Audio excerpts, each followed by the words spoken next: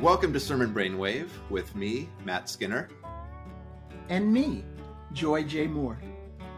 And me, Karoline Lewis. The text for the third Sunday in Lent, which falls on March 12th, 2023, are Exodus 17, 1 through 7, Psalm 95, Romans 5, 1 through 11, and John 4, 5 through 42. March 12th is important for many reasons. Most importantly is it happens to be Joy J. Moore's birthday. Yay, Joy J. Moore, happy birthday. Happy birthday in advance, Joy, but I'm sure this will work its way into the pastoral prayers of many congregations on Sunday, March 12th. And we've got the Samaritan woman at the well, and I was doing some research on this in this new book I was reading. That's a good one. Called Belonging by Karoline M. Lewis. Congratulations. This is a book about John 4 and...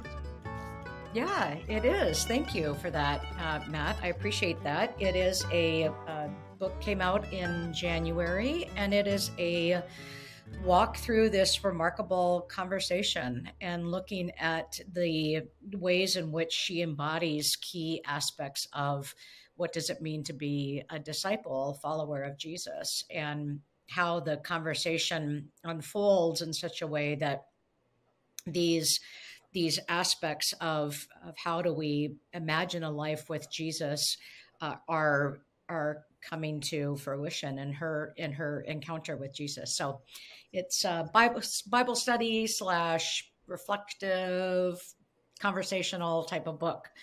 Could be used. Would it make for a good gift for Joy for her birthday? It would, yeah. It would. Good idea. It would. Joy would take that. Let me make a note of that. Yeah. Well, yeah. So we have this sign. I want it signed. My birthday wishes that it would be signed. I can do that. So yeah, this is a remarkable conversation, and I think going back to what we were talking about last week, where do you drop down in this conversation? There's so much here, and it really, where you choose to land in this conversation, in this dialogue, really, it again depends on what direction you want to go. But just to piggyback on last week when we were talking about John 3:16 and for God so loved the world, and then the thing that you mentioned, Joy, about, and then the Genesis text of how God's imagination for blessing was for the entire cosmos, John 3:16. And then this story is really the example of that, or the kind of realness of it, if you will, because you really should include, I know it's a long story and I know I've said this 100 times, but you really need to include the first verses of the chapter, because that it is really coming directly off of Nicodemus. This is the world. So John 4:4 but he had to go through, he left Judea, that's verse 3, and started back to Galilee, because he's been in Jerusalem with this conversation with Nicodemus, and now he's going back to Galilee. And then the text says, the story says he had to go through Samaria, or it was necessary for him to go through Samaria. And of course, geographically, it is not, and it was not. And so this is a theological necessity. And so my paraphrase is often Jesus saying to his disciples, you want to know what the world looks like? Well, I'll show you what the world looks like. We're going to Samaria. And so it's that theological necessity to find her. The entire, one of the main themes of discipleship in the Gospel of John is finding. Philip found Nathanael, and so found so-and-so. He goes there to find her, to find a witness. And so some of the things you talked about last week, Joy, of that initial misunderstanding.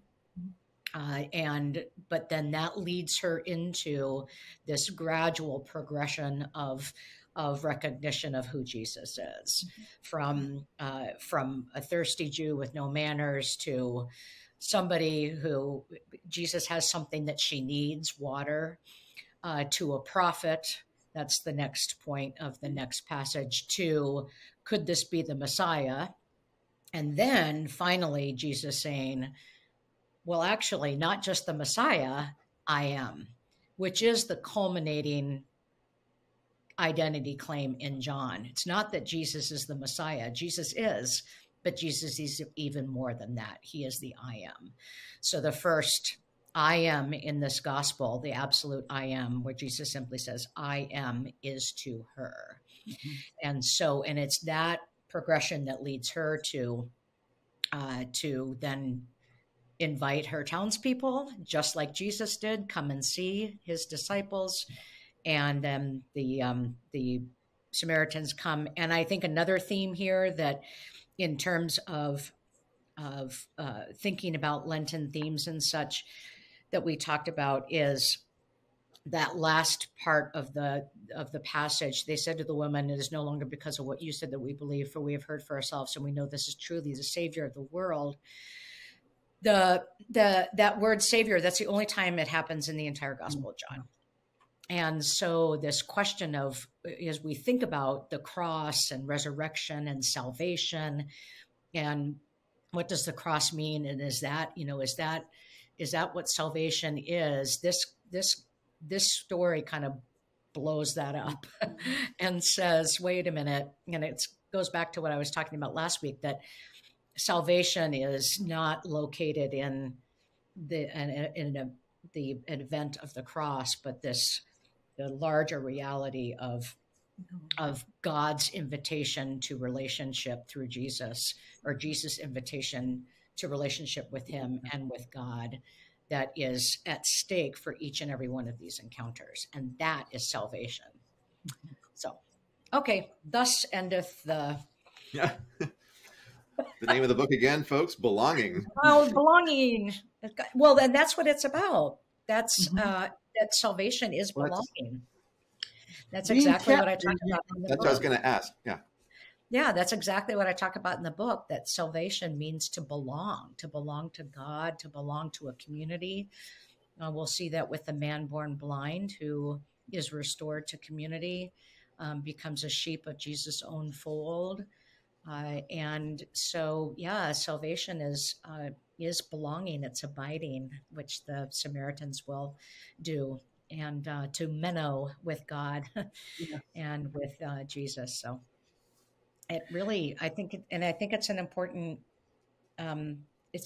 theological theme for people to imagine just what is salvation, especially during Lent, when it's so focused on the cross, and that's our mean, and that's how we imagine what and connect salvation to. And this gospel is not going to let you do that.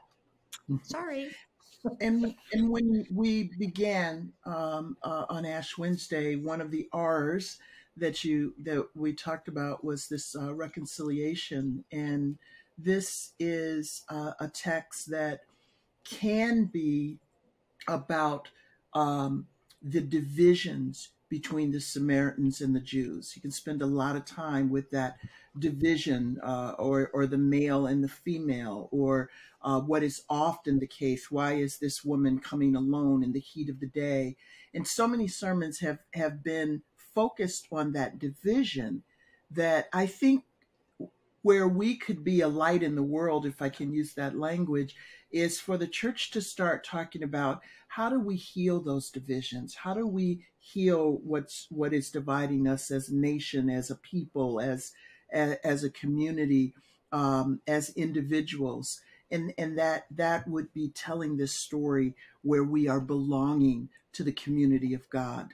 And I will often use this text to get at that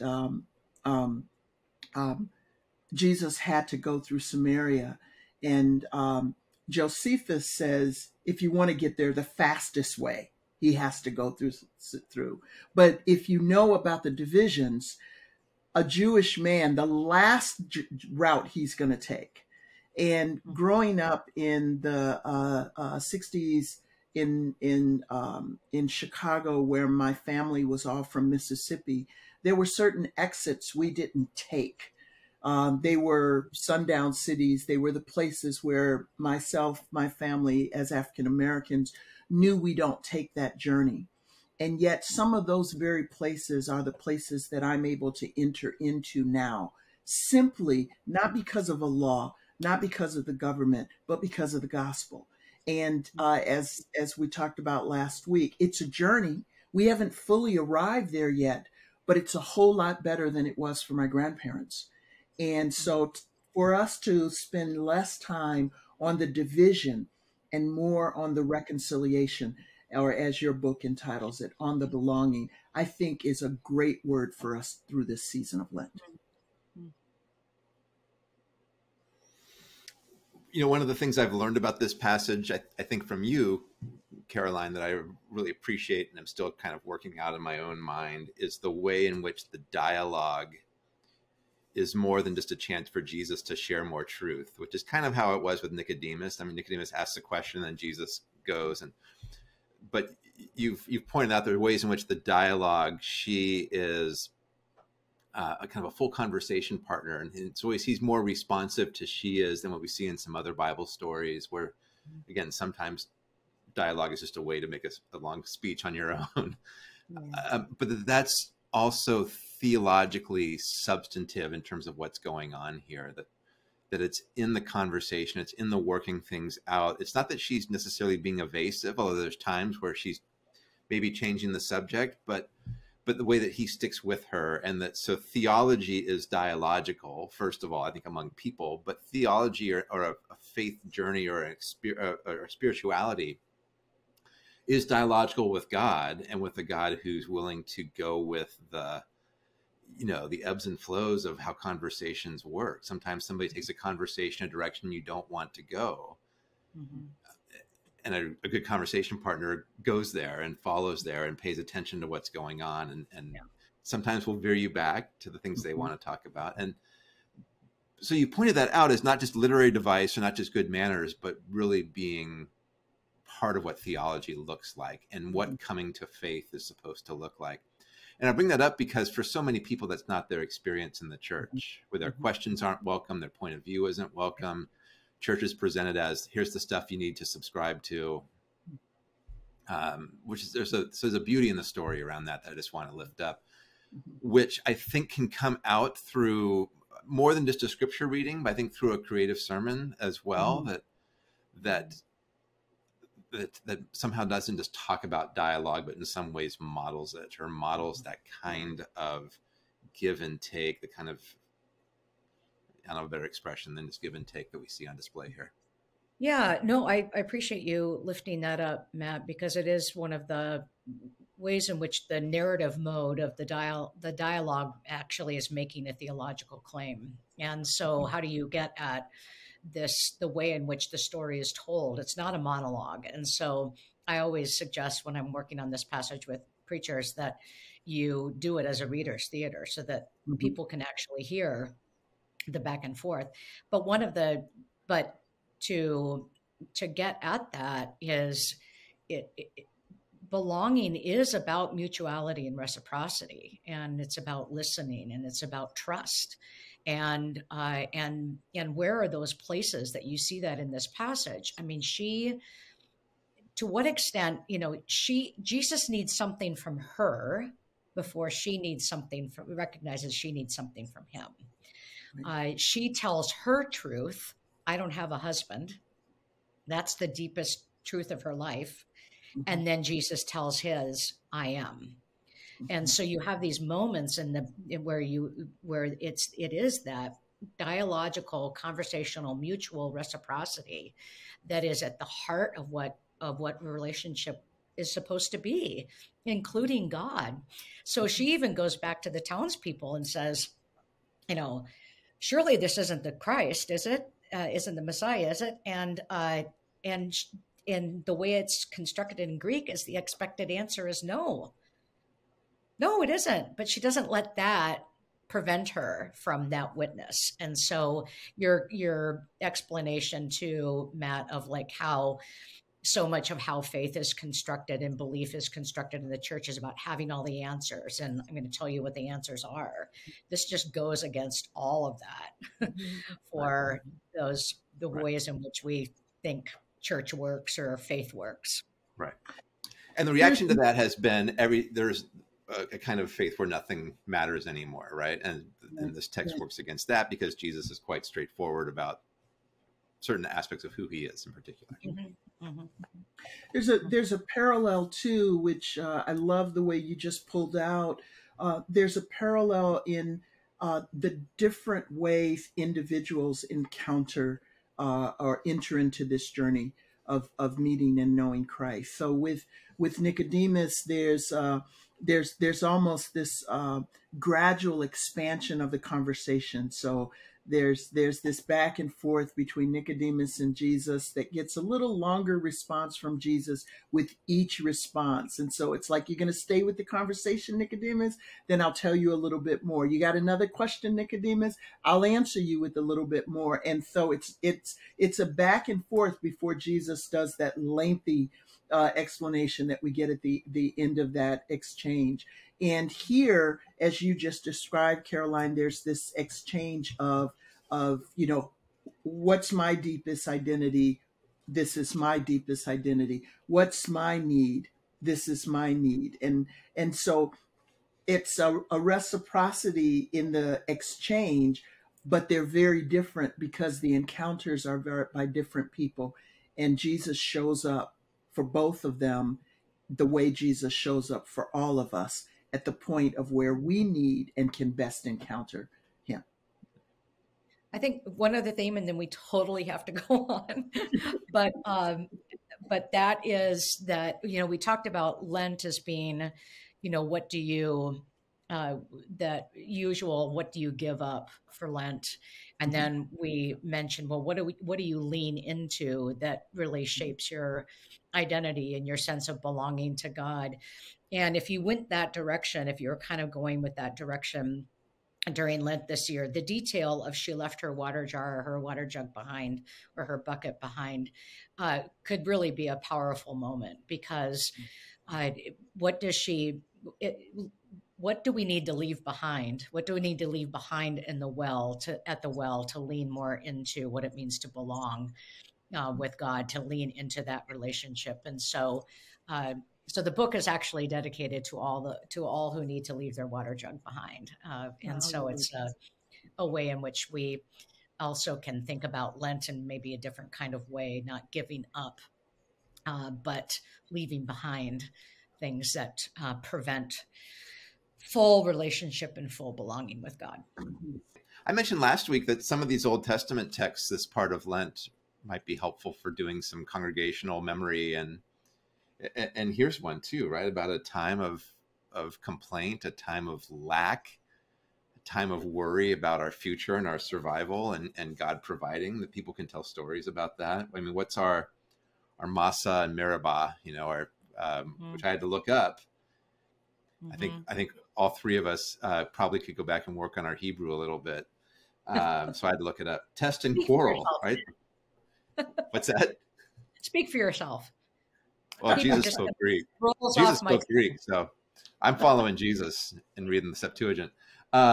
Test and quarrel, right? Where are the places of testing, the places of quarreling, and how has God proven faithful in the midst of that? Mm-hmm. And the Psalm takes us there too, because it mentions the same places. Yeah, and that's really as I looked at this passage, the thing that I circled, is the Lord among us or not? That's really the Samaritan woman's Mm-hmm. question. Is God with me or not? Is the Lord with me or not? Given her circumstances,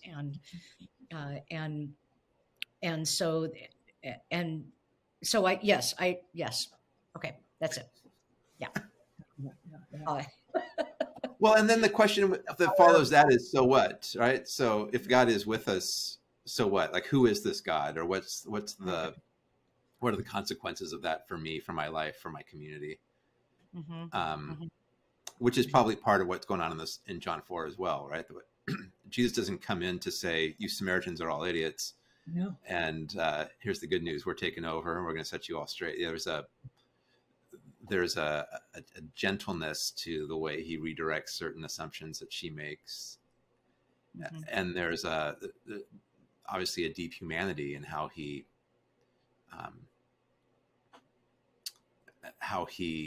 kind of gets to that deep pain, perhaps in her own life, a deep sense of loss or abandonment as well. And anyway, I'm going back to John 4. Look at me.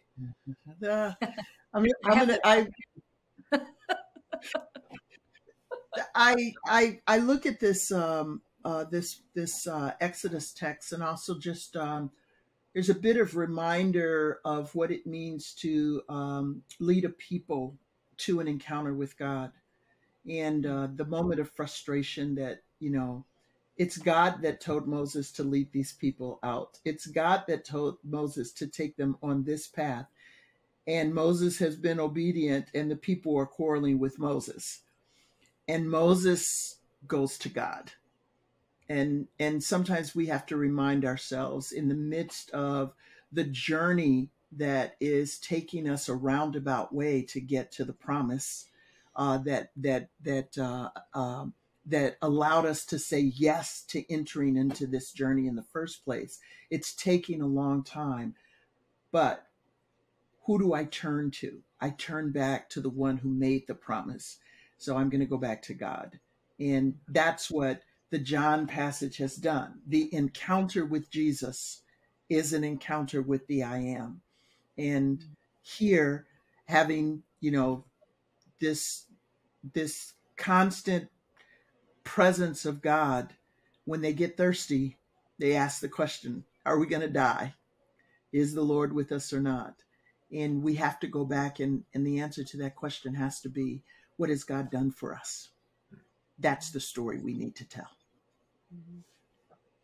Which is what Psalm 95 would reiterate. Why do you want the Lord among you? Well, because of all these things. Because of all that, yeah.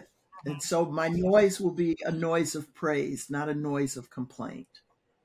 And I can rehearse all the things which God has done. Yeah. I want to say this. I've been reading Romans backwards by Scott McKnight, which is an interesting way of setting the context for reading Romans. So when spoiler, to get to chapters 5, 6, 7, and 8, Scott starts with the end of Romans and then goes back to the beginning of Romans to say, now we can hear. So the therefore is set in the context of who's strong and who's weak. And if you think about it, when a letter is written or when somebody's writing something, they kind of have an idea. It's not, it's sort of like, okay, I'm just going to pick up the pen and go free flow. I know that is a way of writing, but usually we kind of know where we're going. And reading Romans backwards, as McKnight is doing, actually puts the context of who the strong and weak are, and then goes back to the beginning, so that the therefore of this 5, 6, 7, and 8, which we're beginning here with the first 11 verses of chapter 5, this since we are justified and have this peace is a collective, communal response that isn't about the division anymore. I mean, the anti-Judaism that sometimes comes in our readings, I think this introduction to read Romans backwards might help us not to read this in this way and to read it more collectively as people who have encountered Jesus. I just throw that out there as another book for folks to read. But not until you've read Karoline's book, right, Karoline? Not until you read Belonging. Right. No, I appreciate that, especially because Romans is, otherwise you try to read it as some kind of doctrinal treatise. Yeah. and it'll burn you out in a hurry. But to try to get a sense of what's going on in these Roman house churches and where Paul's trying to take them toward. The people often point at verses 3 and 4 and this idea about suffering and endurance and hope, and then people were always quick to say, but we know that's not true, at least not true for everybody at all times. And this is a place where I think we want to read Romans communally and say your chances of coming out of suffering and producing endurance and ending up at hope are probably better. Your odds are probably much better if you're in community. And if you're in a community that's willing to let you go slowly and willing to take its time. I'll go back to John 4 and be in conversation with you and do all the give and take, all the ebb and flow with that, because that's I'm going to sound old here. The theological life, I realize more and more, just goes at such it takes its time, right? It takes time to be able to look back on something and see where God has taken you. And I think that movement from suffering through endurance to hope is similar, that I don't see that as a process you can ever rush.